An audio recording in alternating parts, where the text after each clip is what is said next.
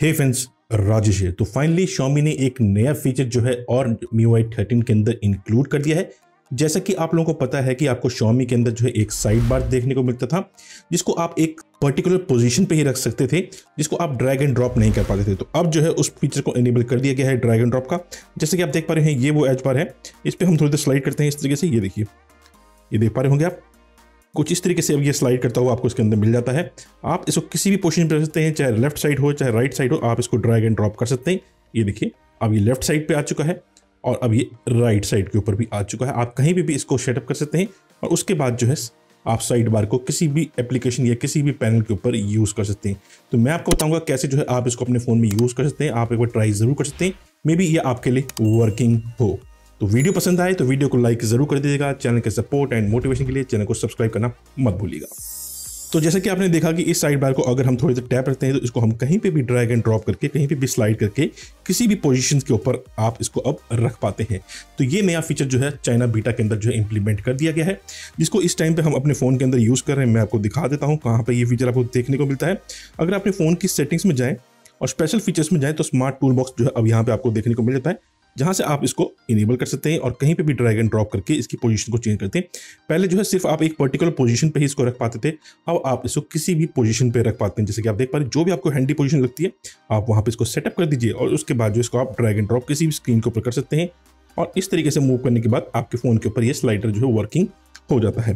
तो ये एक नया फीचर जो है इंप्लीमेंट कर दिया गया है, बट मुझे लगता है कि इसके अंदर थोड़े बहुत चेंजेस और करने चाहिए, जैसे कि आपको सैमसंग के फोन्स में देखने को मिलता है।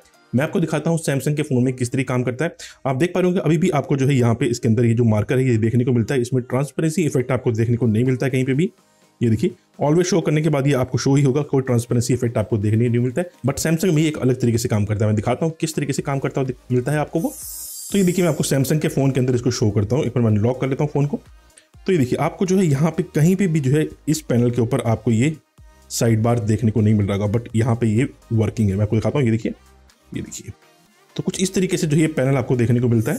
बल्कि आप इसकी सेटिंग्स में जाएं तो आप इसकी ट्रांसपेरेंसी को भी यहाँ से कम ज़्यादा कर सकते हैं। जो भी आपको ट्रांसपेरेंसी चाहिए वो आपको मिल जाता है। आप इसके साइज़ को कम ज़्यादा कर सकते हैं, आप इसकी विड्थ को ज़्यादा कर सकते हैं, जो भी आप करना है, और जो कलर आप इसको देना चाहें वो भी आप इसके अंदर दे सकते हैं। तो कुछ इस तरीके के फीचर भी आगे देखने को मिले तो काफ़ी अच्छा जो है साइड बार का लुक आपको देखने को मिल जाएगा। क्योंकि मोस्टली क्या होता है, ये देखिए साइड बार जो है हमारे यहाँ पे इस तरफ विजिबल है, बट ये विजिबल नहीं होता है। एक तरीके से ट्रांसपेरेंट लुक हमने देखा है, बट यहाँ से आपको ये वर्किंग देखने को मिल जाता है।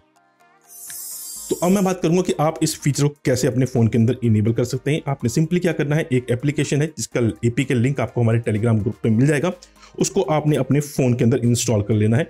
आप इंस्टॉल करने के बाद मुझे बताइएगा ये आपके फ़ोन में वर्किंग होते हैं कि नहीं होते हैं, कौन सा फ़ोन आप यूज़ कर रहे थे, आपके लिए वर्किंग है कि नहीं है, ड्रैग एंड ड्रॉप आप कर पा रहे हैं कि नहीं कर पा रहे हैं। तो ये वो फाइल है सिक्योरिटी 22.18 TBN APK। इसको आपने अपने फ़ोन में एक नॉर्मल APK की तरह इंस्टॉल कर लेना है और उसके बाद जो है आप कुछ इस तरीके का फीचर जो है अपने फ़ोन के ऊपर आप पा सकते हैं। कहीं पे भी आप इसको किसी भी स्क्रीन के ऊपर जो है ड्रैग एंड ड्रॉप आप कर सकते हैं। तो ये एक नया फीचर जो है अब MIUI 13 की बीटा बिल्ड्स के अंदर आ चुका है, जिसको आप सिक्योरिटी ऐप के थ्रू अपने फ़ोन में यूज़ कर सकते हैं। तो उम्मीद करता हूँ वीडियो आपको पसंद आया होगा। तो वीडियो को लाइक जरूर कर देगा। चैनल के सपोर्ट एंड मोटिवेशन के लिए चैनल को सब्सक्राइब करना मत भूलिएगा। मिलते हैं नेक्स्ट वीडियो में, तब तक के लिए take care and bye bye.